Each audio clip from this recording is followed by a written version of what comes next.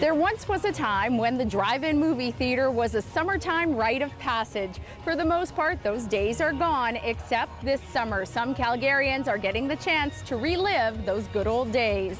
It's something we don't see so much anymore, so it was a great idea that our marketing team came up with to be able to kind of celebrate a bygone era and be able to thank our customers and have an experience that they can bring their families to and share a little bit of an experience they had when they were kids that we don't get to see so much anymore. The last time I went to a drive-in was the first time I went to a drive-in. I saw Star Wars in 1977. What excites you the most about the drive-in?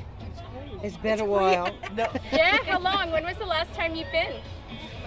Well, it was back in Ontario. Probably about 12 years ago. I love this.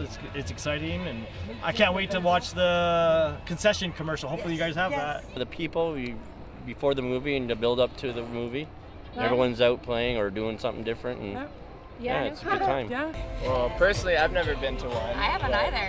First one. First time. Never. I'm impressed. You guys look like pros. I know.